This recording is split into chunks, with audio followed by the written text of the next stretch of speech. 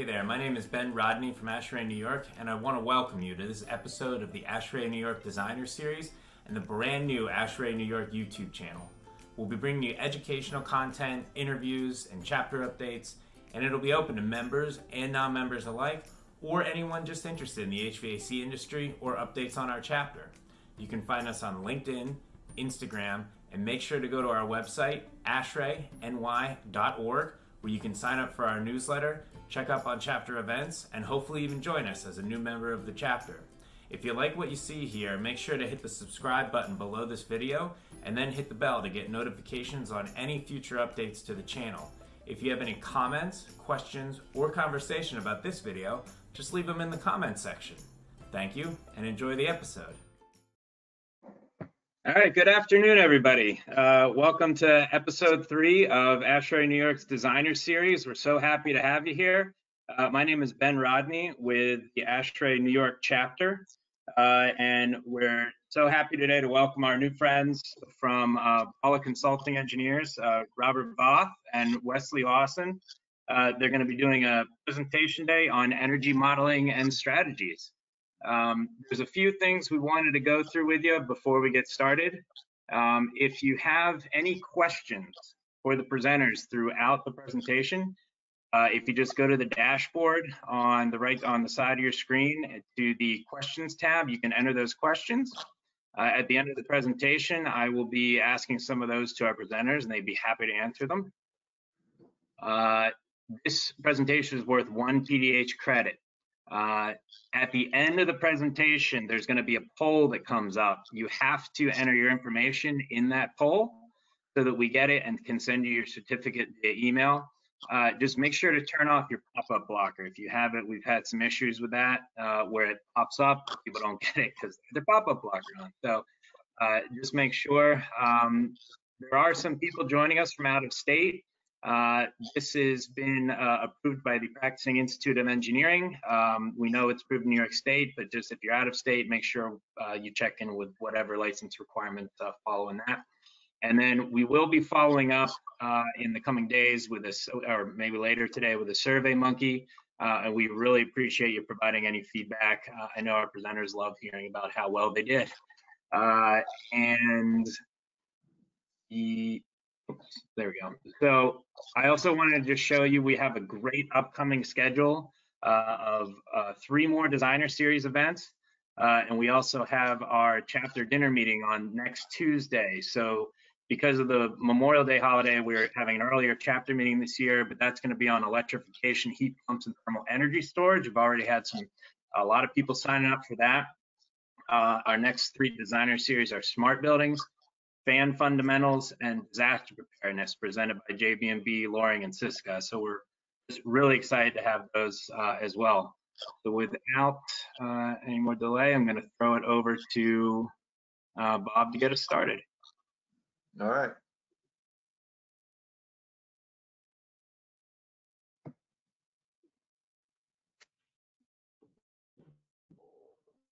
Okay. All right, can everybody see that? Can everyone see my screen? Yes. Okay, great. Good afternoon, everyone. We trust that you're all safe and successfully working from home. These are interesting times. This is a bit of a departure. We're not going to be talking about COVID or any of the present situations today. We're going to be talking about energy modeling. What we're going to go through is, a lot of people think that energy modeling is primarily associated with LEED. We are going to talk about that. We're also going to talk about how to use energy modeling from a project standpoint to set the path of a project, to evaluate a project early on. And we're going to provide a couple of examples of buildings where the energy model went beyond actually a LEED component of the project, even though both case studies we're going to show you, all 3 case studies we're going to talk about are LEED certified. In the end, we're just going to also talk about a little bit about how you can take the energy model and apply for utility rebates. It's something that we're very active in, and it's a great thing for your clients, and it's something that you should keep in mind. In our agenda, we're just going to go through the energy modeling credit. You can read things here. We're going to talk about a couple of case studies, especially one where we evaluated an envelope for a client. We're going to touch a little bit on some new emerging technologies that we're seeing out there, and a lot of you will be familiar with a number of them. And we'll close with utility rebates. Wes, I'll turn it over to you. All right. So as we go into these case studies, just note that we are going to be using LEED version 3, 2009. The case studies continue to be relevant as the principles are still steadfast, regardless if it's LEED 3 or LEED version 4. People say, why is the energy model so important? Well, if you look at your overall 110 credits possible, a third of them reside in the energy and atmosphere category. In addition to that, approximately 20% of your overall credits reside in the energy model credit alone. Therefore, if you're really looking to push the boundaries beyond LEED certification, whether it be silver, gold, or platinum, it's extremely important to pay attention to that category and maximize your points.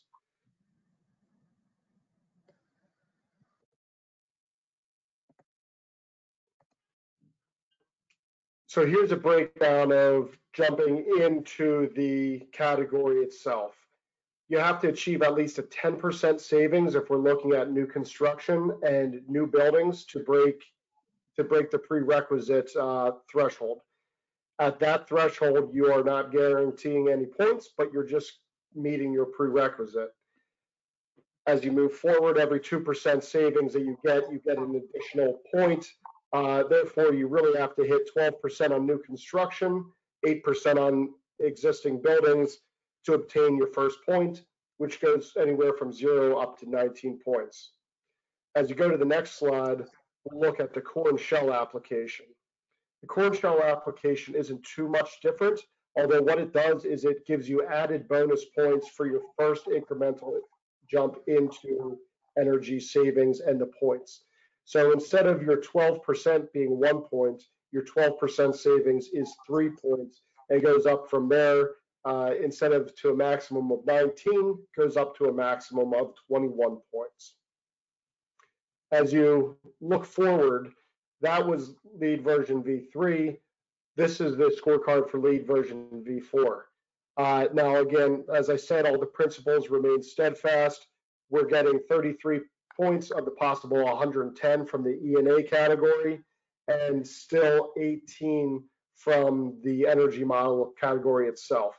Therefore, we're still right on the borderline of 20% overall points in regards to the model itself, and a third of the points coming out of the energy and atmosphere category.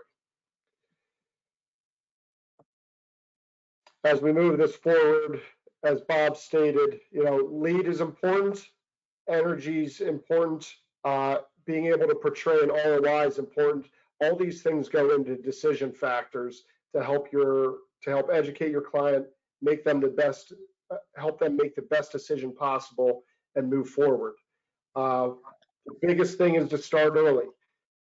Every one of us on this webinar has got into the situation where we continue to go back and revisit old existing decisions that have been made, and it spends time, it spends the owner's time, it delays our path to market.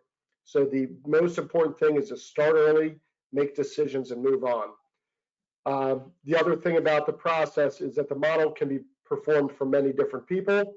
There are energy modeling consultants, there are LEED consultants, and there are also engineers that do their own energy modeling in-house. We happen to fall into the last category, where we not only do the design, but on many of our projects, we do the models as well. Some other things to note, again, as Bob stated, we're comparing ourselves in the model to 40% window to wall ratio. That's true for both the V3 and V4. So as we get incrementally higher than 40% window to wall ratio, you will see a penalty in the energy savings. We'll walk you through some case studies in regards to how you can get past that. If you're looking at just maintaining a LEED prerequisite, there are some other compliance methods that you can look at. The prescriptive method alone allows you to get a small quantity of points, but is also limited very much on the size of the building.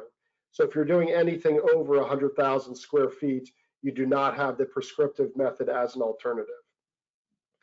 The other thing to be aware of, we're jumping in early, make sure you understand any of your code required changes based on locale. For instance, Boston proper requires a 20% savings over ASHRAE, which would immediately thrust you into meeting your prerequisites and points for the energy and atmosphere category if you are pursuing LEED. So those types of things are very important to know when you jump in up front and how it affects not only the engineer, but the architect and the owner. Bob?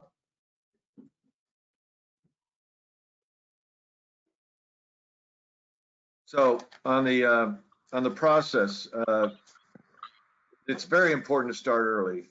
We do a lot of energy models when the only thing we understand about the building is its orientation, block, and window to wall ratio. And we'll plug in that block, and then we'll begin analyzing systems.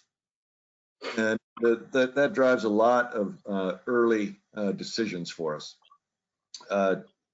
In terms of the LEED version that you're using, it's very important to understand that, and it's also important to understand some of the local stuff. I'm not sure how much everyone knows about the new IECC stuff coming out, but these codes are really going to drive the need for engineering. It's a great thing for our industry, and it's a great thing for the built environment.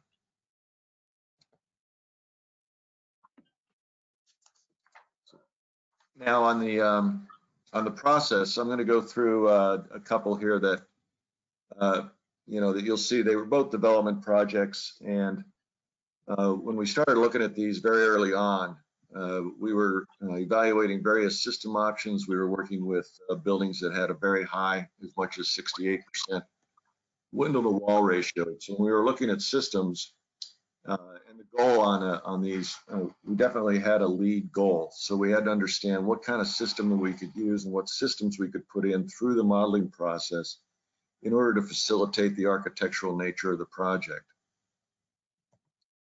First one I'm going to talk about is the Comcast Center, Comcast Technology Center. This building is in Philadelphia. It's the second of two towers for Comcast. This was a joint venture between a developer and Comcast. And we had about 64% vision glass. The very extremely interesting thing on this project is that it was in FAR zone CMX3. FAR is the total free area ratio that you're allowed to build based on the lot size. And for a project in CMX5 in Philadelphia, the FAR gets a 50% square footage bonus. It was very important for this project because they wanted to put a Four Seasons on top of the building. You can see in the left-hand picture there, the shoulders of the tower. That's the top of the Comcast space, and then the hotel rises above that. And this is a triple LEED platinum. The Corinchella is platinum, the Comcast tenant space is platinum, and the NBC studios are platinum. The hotel is not, primarily because there's an 8-gallon shower head in each of the rooms, and this knocks out the prerequisite. This is a chill beam project, and we were able to do a lot of very interesting things with the central plant due to the chill beams. I'll talk about that in a second. Just a couple of highlighted things. We did use the local steam loop, and we have a lot of, we recover at full load about 350 tons on the air side in this building. The only air that we drive around the building is the outside air. This project is up in Boston. Another example of a project that we took to LEED Platinum, and again using chilled beams. It did fall into the stretch code requirement, as Wesley said, but we pushed that through chilled beams, a high efficiency plant. On this we used condensing boilers.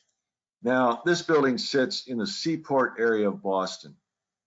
And if any of you are familiar with that city, its proximity to the Logan Airport restricts the height. Now, chilled beams give us the ability to definitely reduce floor-to-floor heights or have higher ceilings on a set floor-to-floor. This particular developer used the chilled beam arrangement to put an additional floor on the building so that the chilled beam, through the energy modeling process, had a development payback period. It gained about 30,000 square feet in the building due to the additional floor. Both this building and the Comcast Tower both have rainwater harvesting and air-to-air heat recovery. And I'm not sure how many of you have actually worked with chilled beams. They are, in our industry, fans have not changed their principles since they were invented. The only thing you can do to a fan is limit the amount of air, variable speed drives, but it's the most inefficient delivery device in your system. So all of these, a chilled beam system only delivers outside air throughout the building. So you reduce your fan energy between 70 and 80%. Then we pipe chilled water around the building, put it in a coil right here, and we induce the air over that coil and then take care of the load in the space through that coil. The dehumidification is in the outside airstream. So that's how we control building humidification. The other thing is that these are capable of both heating and cooling, and they are extremely quiet. You automatically get your indoor air comfort point due to the way that they distribute the air. You can get many different styles of chilled beams. We've done some projects where we incorporate both the lighting and fire protection of the beam. You can do them exposed. You can put them in laying ceilings. Very, very maintenance free. There's literally no fan noise in the room, and there's no filter in the room. Depending on the room cleanliness, all you have to do is just vacuum the beam maybe once a year or twice a year. The chilled water that we run around the building, we run it at 56 degrees, just for a couple of reasons. First, we don't provide condensation. We don't get condensation on the chilled beam.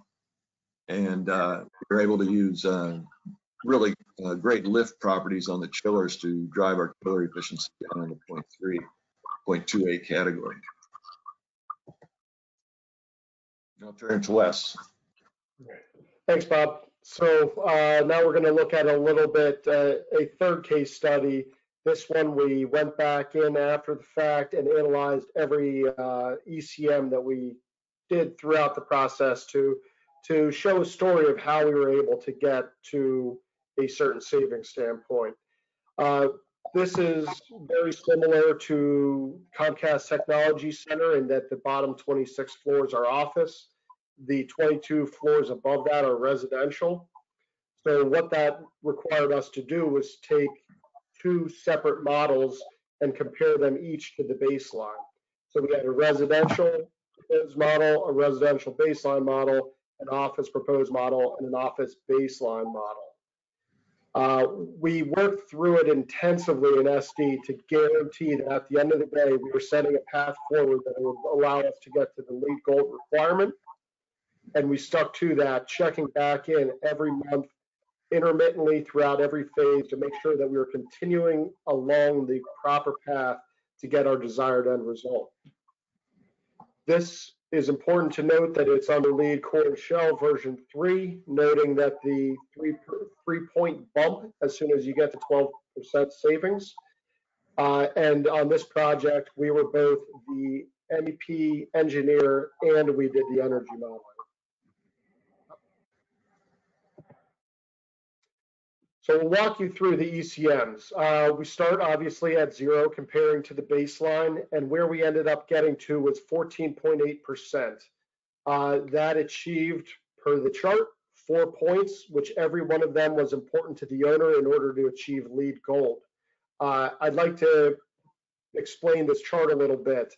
The left percentage column is cumulative savings. So you'll see that increase and decrease throughout the ECMs. whether it's an additive or a subtractive ECM. The next column to the right will show you your ECM, that specific delta at each implementation.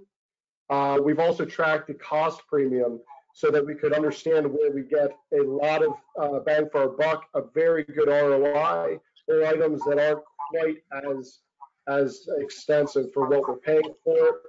Last column being the accepted and rejected. Many of these were accepted, but we'll show you one that was rejected and how it may influence it. In addition, the green is architecture, the light blue is mechanical, the dark blue is plumbing, and the maroon color at the end is lighting. So this encompasses not only the MEP that we look at, but also helps educate what the architect and owner may be seeing at the end of this process. So we'll look at the facade. It's always the place where owners and architects like to start. We looked at anything that varies from the 40% vision up to the 65% vision. As you've noted, the Seaport item, the Seaport project you just saw, and Comcast Technology project you just saw came in at about 65% window to wall ratio in the office space. Well, why is that pretty standard? Well, obviously the floor to floor can be differential depending on area of the country, whether or not you're adding floors to the building, trying to shrink the plenums, and or the system that you're utilizing. But the age-old floor-by-floor air handling units, you can usually get about a 9.5 to 10 foot piece of vision glass on a 14.5 to 15 foot floor to floor. So that 65% is more or less within a few percentage points of where you're going to be at a maximum. Bob, if you want to go to the next slide, we also then are going to, so what we did was we made our initial decision on the 65% window to wall ratio for the office. We put that in one category, and then, as I said, we started looking at the other portions of the model. That's the residential model. So we'll look at the options there as well.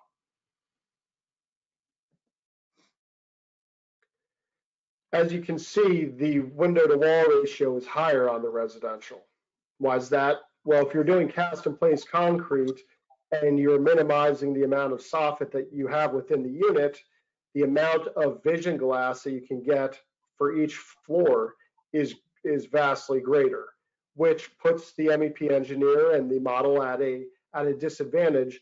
But it's something that can't be, you can break the principles of your normal 65% maximum. So you have to be aware of this and able to frame the conversation with your owner at all times. And if it wasn't hard enough with if you want to look at the next slide, as if it wasn't hard enough with a visual like that, the architect always presents this kind of visual to the owner. When you're an ownership group and you're looking at leasing your space, getting renters in, the option D that you're looking at there, second from the right, is your code requirement of 40% window to wall ratio. But it's really hard not to convince yourself as the owner that you want option A, B, or E, because the amount of views that you get, especially from a high-rise construction like this, are just superior views with the higher window to wall ratio. Again, this isn't meant to be read, but all you can see here is that we took an office model, we took a residential model, and by looking at different options in each one of the options, tried to evaluate our best case in each one of the different components of the building. We made an extensive matrix depicting what we could and could not accomplish depending on different window to wall ratios, different glass types at various portions of the building, so that they could not only lease the residential portion, but the office portion of the building. So what did we find through that initial facade analysis? What we found is that when you incorporate the maximum window to wall ratio on each one of the floors, plus the other areas that were conditioned, we ended up with about 61% overall for the building, window to wall ratio for the office, and 56% for the residential. If we were to compare the same code requirement performance for the facade at these higher elevated window to wall ratios compared to the window to wall ratio of 40% as depicted in the baseline, we immediately drop to a negative. So when our end goal is 14% and we start our base case at -4%, we have quite an uphill climb, over 18% uphill climb to take on and find a way to overcome that. So the first thing we looked at was triple pane glass. Triple pane glass in itself had a 7.5% increase, which put us back to almost a 4% positive. The issue here is looking at the premium of the cost. This was almost $12 million to take the project from code required glass type to triple pane glass. Therefore, we were tasked with the following. They asked us to pick a very good enhanced double pane glass, good shading coefficient, good assembly value, and work with that as our new baseline and apply the MEP systems on top of that. What that did was that brought us in at around 5%, which helped us get at least above 0 to 0.3% before we started into the items. If you want to go to mechanical items, there were some items that we had to buy and some items that we figured out how to manipulate the systems. Upon initial investigation, obviously we had to go to very high efficiency chillers in the office space. And from a metering requirement, we stayed with heat pumps in the residential portion. That being said, even though they were heat pumps, they were high efficient variable speed compressor heat pumps.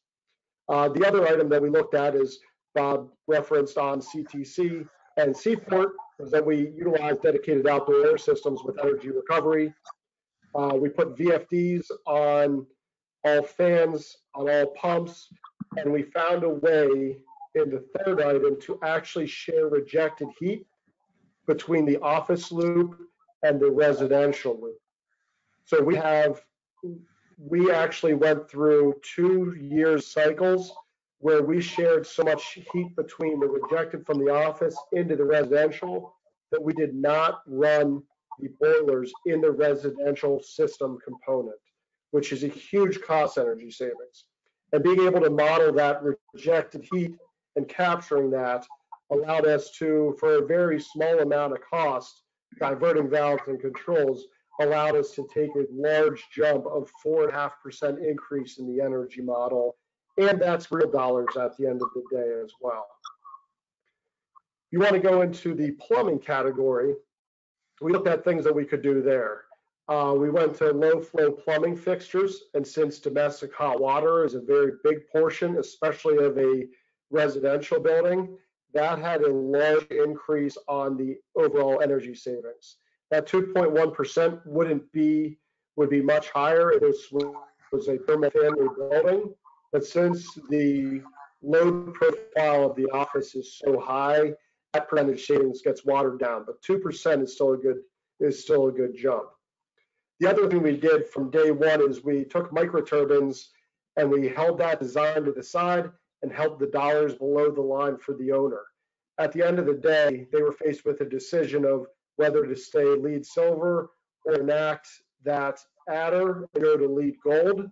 And although there was a decent sized cost premium there, it was a no-brainer to purchase those microturbines and apply them to the domestic hot water and the residential in order to take the building from lead silver to lead gold. The other item we looked at is the reduced lighting density in the office space.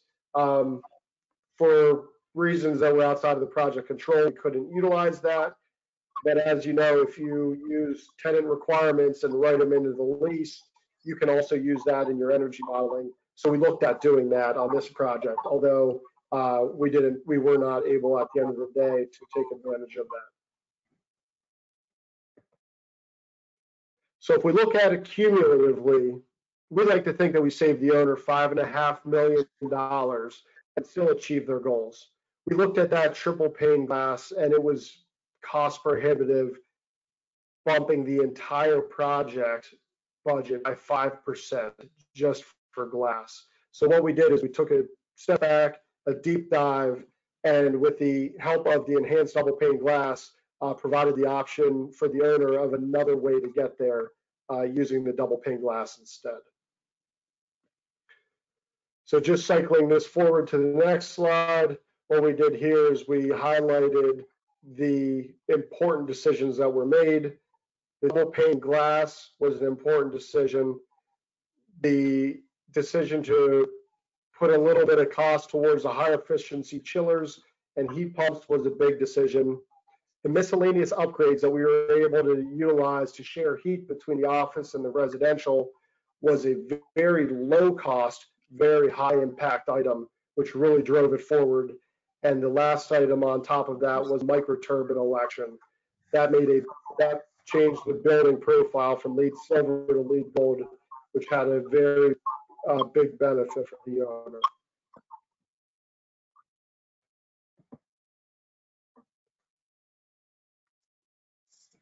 So a couple additional items, what worked and what did not work in this building. Now, what we're showing as high result items are exactly that for a high-rise building. Note that these are not high result items for every type of building. For instance, the window to wall ratio would not be as important for a one-story warehouse. And the white roof, although important for a one-story warehouse, does not have very much of an impact on a high-rise construction building. So the window to wall ratio was big. The window performance was a huge impact. The shading coefficient was a big impact because almost all of our buildings cool 9% of the year, especially in categories, climate categories 4 and south of that. The HVAC system types has a big impact, and the lighting densities and HVAC controls also have a large payback as well. So the other thing to keep in mind is that when we evaluate the facade, this is something that at times either a manufacturer or another consultant has to be brought into. It isn't just the performance of the glass itself. This isn't just a center of glass value that we can carry through the model. We have to understand how this comes together, where's our break points, where we're thermally breaking it, how much metal is in the assembly. All these things have to be analyzed up front so that we know at the end of the day, when the building gets into shop drawing and gets into construction, we can still meet the criteria.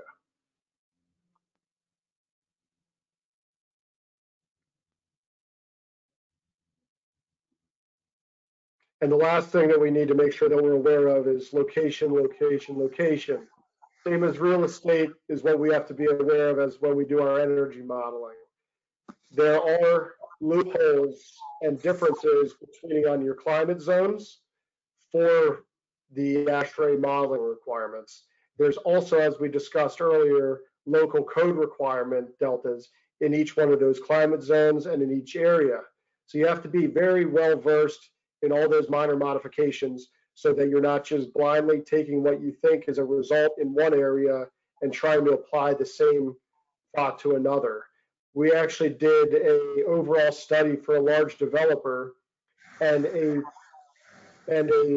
commercial building was LEED gold in one area, and 1 mile away, it did not meet the LEED prerequisite.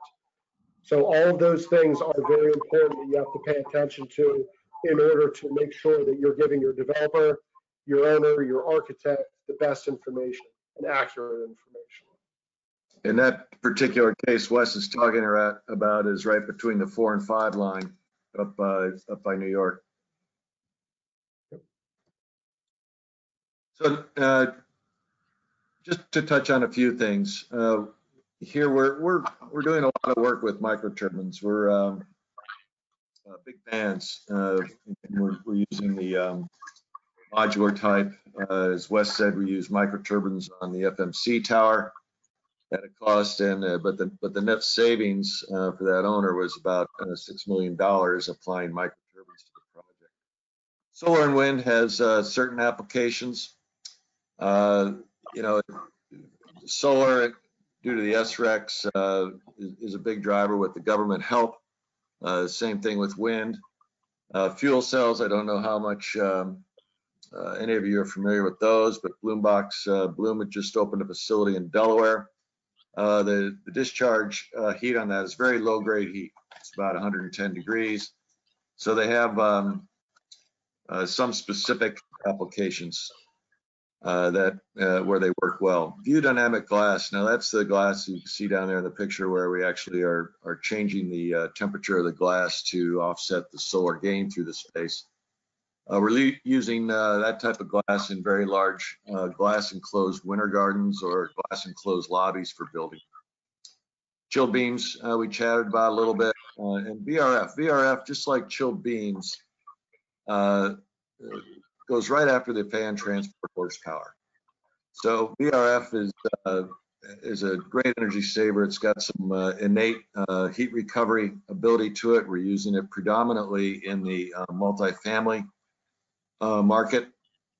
And just like chilled beams, we're, like I said, dramatically as much as 70% reducing the amount of air that we're running around the building. Underfloor air distribution to us is basically a user. We have to have the right user. For instance, all of our work over at Metrotech for the city call centers and PSAC 1 and 2 in Brooklyn, all of those buildings utilize underfloor air distribution. They're very, very dense buildings with pods for the 911 callers. The LED lighting in certain areas in New York City, it's pretty tough to apply the LED lighting simply because of the way that the codes interpret it there. They put the rack in the electrical room where it doesn't belong.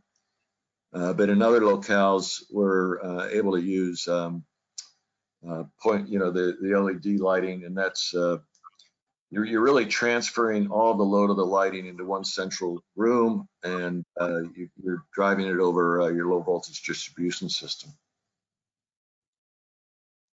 In the end, for your clients, once you have an energy model, and once you've taken a building lead, don't forget to check with the utility. These are just a few examples of rebates that we have achieved for clients on various projects, and it's programs that we're working with the local utilities in all these locations to basically send the client a check. And of course, you know, the utility pays us to do it, but these programs are very popular, and don't lose sight of them. If you're not familiar with them, look into them, contact your local utility, and be a partner with your local utility to provide rebates to your clients.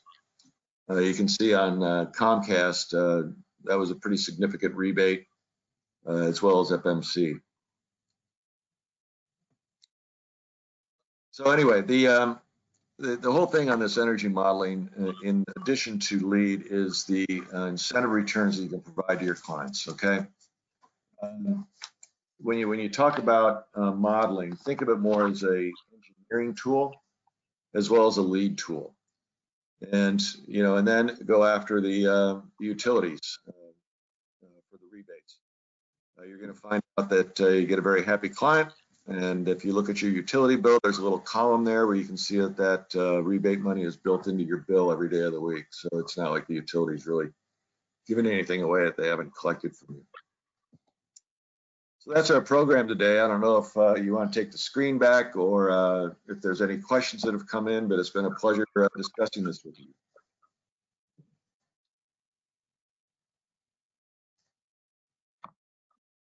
Yeah. Okay, so I finished a little early. Yeah. We appreciate that, guys. Let me back over so I'm actually looking at my camera. So if there's anyone else out there that has any questions, please type them into the questions box. I'm sure we could get a good discussion going here with Wes and Bob. We do have a question from Edwin. It's somewhat of a general question, but how do you evaluate all the different systems during early design of a project to determine what might be appropriate for the building that you're looking at? Wes, you want to take that? Or you want me to? Sure. Yeah, I mean, there's obviously experience goes into it. There are systems that work very well with project types, project sizes, project geometry, which rules out or elects a handful of items, systems in each project type and size. Beyond that, you also have to look at what the energy components are, what the goals are, whether it's LEED, LEED Gold, LEED Platinum, code. Some people just want to build code buildings, and that's fine as well.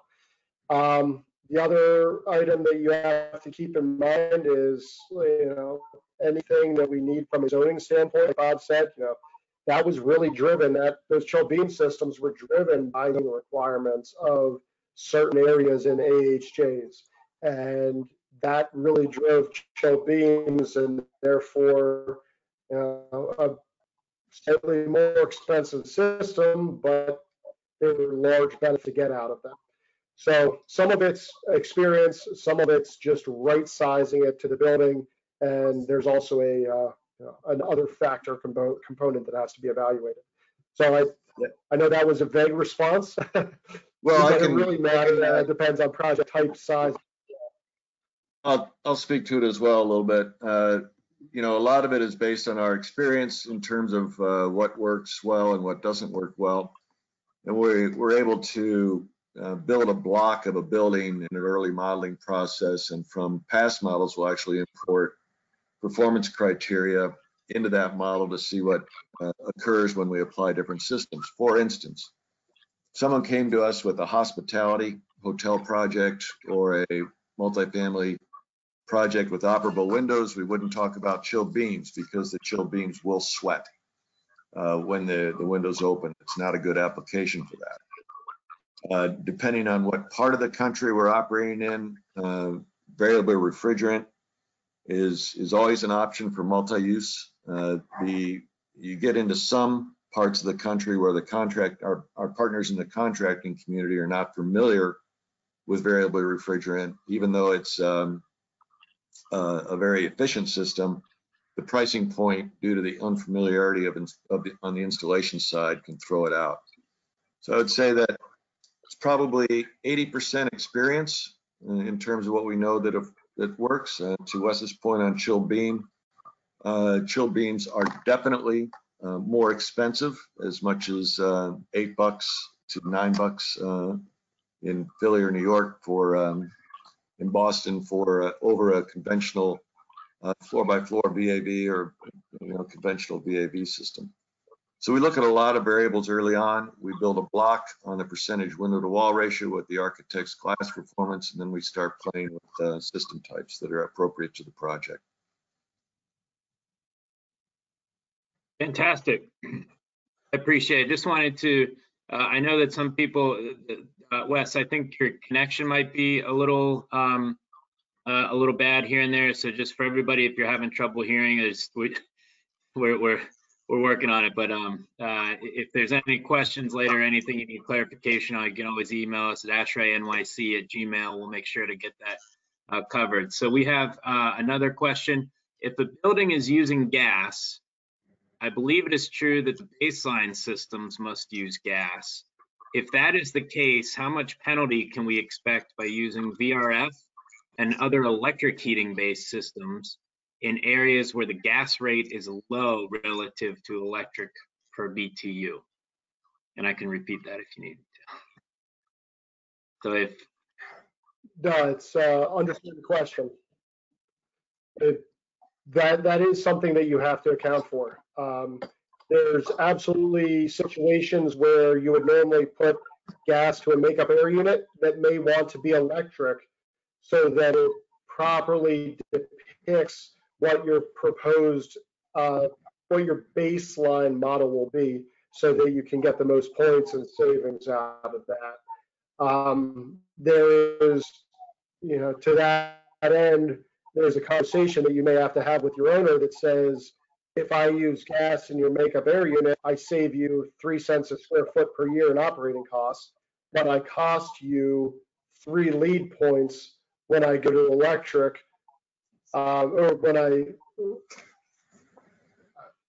cost you 3 lead points by doing that, where if I were to keep that as electric heat in my makeup air unit and do VRF throughout, I would get more lead points for you. So there is absolutely a game and a conversation you have to have with your owner in regards to what drives the pro forma or the lead credits, and they're not always in alignment. The one other point on that, yeah, you can go upside down on the energy supply side of that, but on a VRF, when you look at the gas is going to be coupled with the standard fan transport horsepower and the fan transport horsepower savings in the VRF. Now, this is all depends on the mass of the building. A smaller building, you wouldn't get there, but on a large building, the fan transport horsepower would far outweigh going upside down a little bit on the other side of it. Great. Hey, Wes, I'm going to try something. I'm just going to hide your video and leave the audio to see if that improves the connection. So just making you aware. I don't know, but we're going to try it. Okay. We have another question. Beyond the lead, do you ever get to evaluating occupant comfort, i.e. ASHRAE 55 and or overheating in relation to your energy modeling? Yeah, doing that finite evaluation is more of a CFD analysis than an energy model analysis. But in all lead projects, one of the points is ASHRAE 55 thermal comfort. So you do have to analyze that and show compliance in one method or another. If it's not from a CFD perspective, you at least have to show compliance per the comfort in the psychometric chart. Yeah, I was going to say the same thing. When we move to like drafts at windows and air distribution in a room, we really move into more of a CFD modeling for that aspect of it. We often do that to prove whether or not we're going to need auxiliary heat at the perimeter in the form of a baseboard or something for human comfort, or a very, very tall glass structure for draft control at the perimeter. So we would move over to CFD modeling for that. Great. Another question. Are there condensation concerns with radiant cooling? Assuming humidification control of air is used, how does the cost of radiant cooling plus air humidification compare with just having full air conditioning system? So I guess the question, maybe from an energy modeling standpoint, do you see differences with a radiant cooling system versus other more traditional types of systems? So in radiant cooling systems, we're doing some student housing with balance systems, which is a type of that. A lot of the healthcare patient rooms will use radiant systems, but we're not really applying a lot of radiant cooling in the office space environment. A form of that we're doing in large areas where we've got high solar gain. We'll put in radiant floors to capture the heat before it hits the space. But from the standpoint of radiant panels, just like a chilled beam, if you have an operable window or artificially raise the interior humidity requirement, they will sweat. But right at the moment, we are not applying a great deal of radiant panelized cooling systems. And to that end, in regards to the humidification comment, that is something that you have to evaluate with your architect and your envelope consultant and or the individual that's brought on board as the curtain wall manufacturer, because you do have to be aware of the different locations and the internal humidity content to figure out if you're going to have sweat conditions. And if so, how to minimize that. Mhm. In any radiant systems that you have looked at, have you seen any energy savings or cost savings when modeling a radiant system versus another type of system? Or maybe there's not enough information to Yeah, evaluate that, this time. I would tell you that I could speculate, but we have modeled a radiant panelized cooling system in a space or a multifamily use. In healthcare, they're fairly popular in the patient rooms, and that's really driven as much by the client familiarity and what they want to do with the building as much as ourselves. And those are typically not lead projects. Well, and the other component of that is inevitably transferring water to cool or heat rather than utilizing fans is a more effective, energy efficient way to condition the space. So yeah, that's where it would end up. It would. You're distributing a hydronic as a medium for your energy rather than air. Right. All right, so we'll move on to the next question. Can you give a brief description of the microturbine technology that you mentioned? I know you guys were talking about that with the domestic water, and I even had some questions about that. Whether you analyzed, I know there was like a $500,000 upcharge to, I think ECM charged a cost to put it in. Wondering if there's any energy savings with that, and then maybe a description on the technology itself. Yeah, we've been using capstone microturbines a lot to do that. But essentially what the microturbine does is it takes a fuel source, mainly gas, burns the gas, and you get two things out of it. You get electricity and you get waste heat. If you do not capture the waste heat, the microturbine is not efficient enough that you can just turn gas into electricity and make money. That being said, if you find a way to capture the waste heat, the combination of the electrical savings that you get back combined with the amount of heat that you can reallocate is what really saves you money. So we use that most easily for domestic hot water in multifamily buildings with the waste heat because there is a constant need, a 365-day-a-year need for that. Yeah, now in the application of microturbines, it's vitally important not to oversize them. I'll speak specifically at FMC because we talked about that one earlier.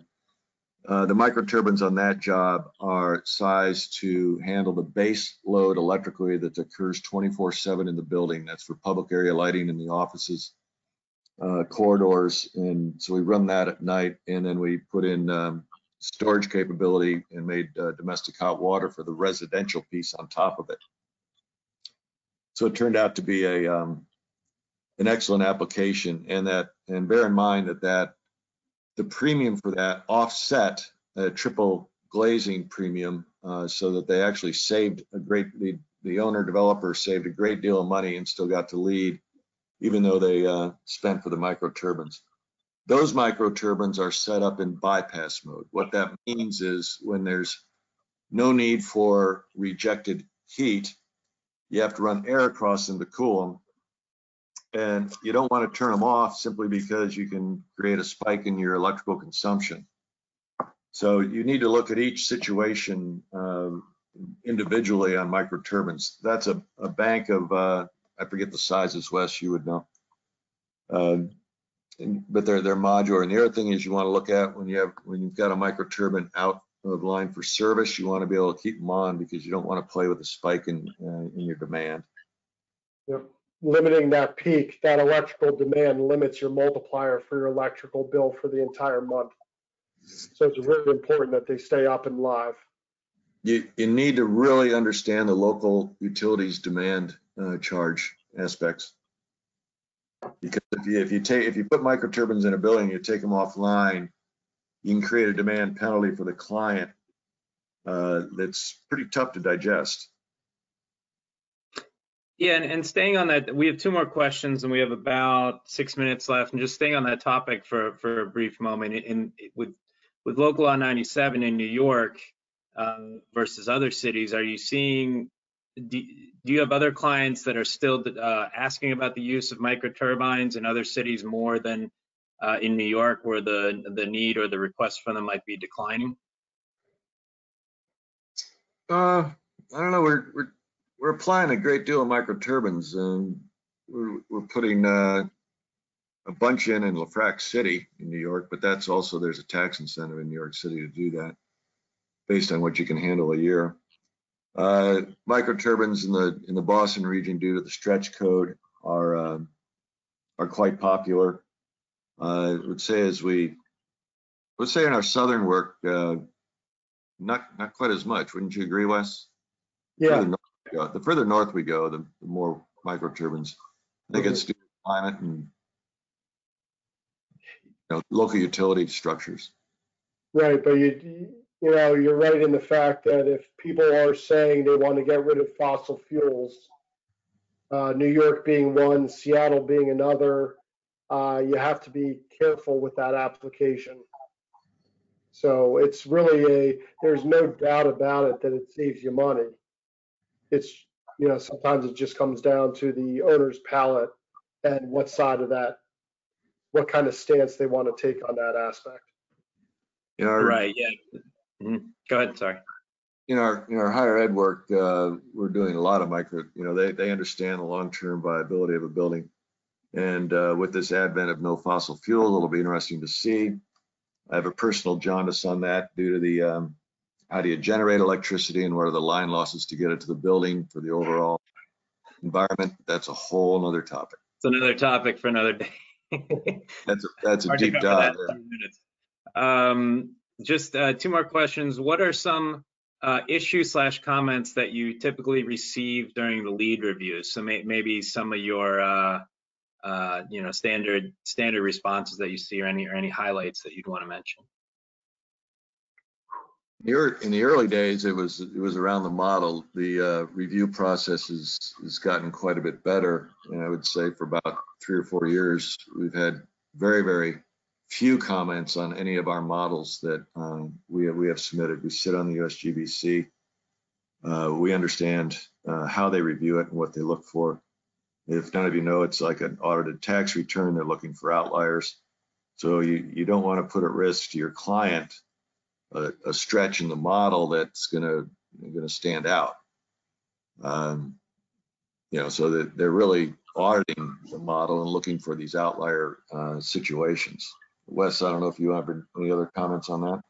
Yeah, I mean, the only other thing that, we haven't had this issue in a lot of years, but I know that the unmet load hours can become difficult for some people, where you keep making minor adjustments just to get that down, and that may bump the size of your systems. So that's a really iterative process. But again, we know what they're looking for and the maximum number, and you have to do what you have to do to stay under them.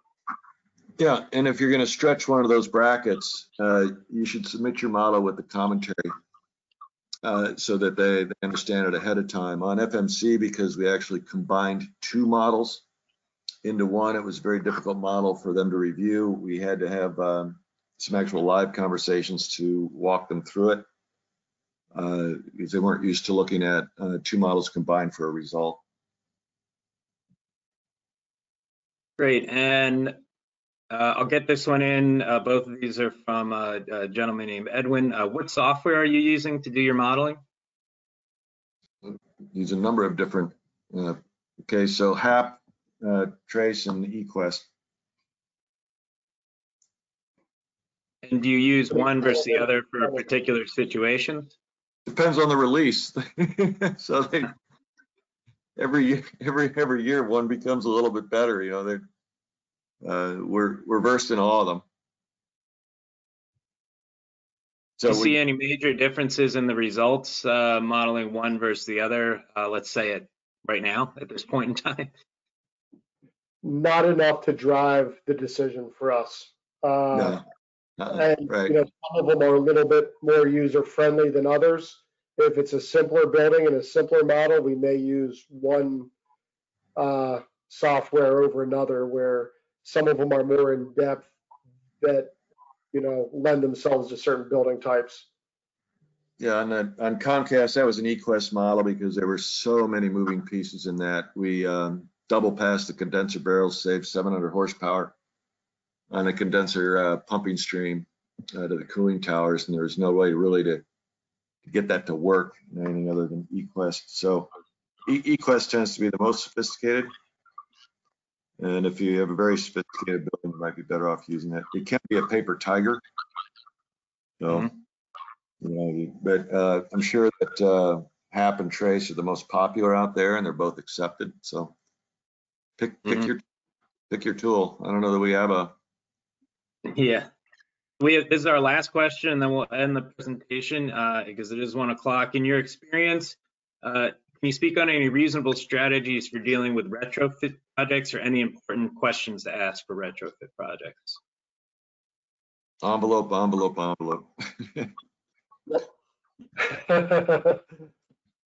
Envelope and floor-to-floor height. Yeah. So, now I'll tell you, depending on the type of retrofit project that it is, once you take a building and let's say it's a concrete building and you're going to condition it properly, your dew point's going to change inside the wall structure. You need to be very careful of that. So we really look hard at the envelope on retrofit buildings. If you're taking a building that's been there for X number of 40 years, and it was built far before anyone really understood vapor barriers and things like that, and it's never in its life had new upgraded systems in it that makes that envelope react differently.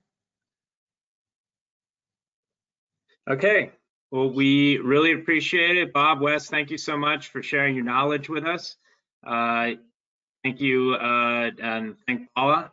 And for everybody that's on there, make sure to fill out the poll when it comes on. You'll get your certificate soon. Make sure to fill out the Survey Monkey when you receive it, and check out ashraeny.org for our future events. So thanks, and have a great day. Take care. Be safe.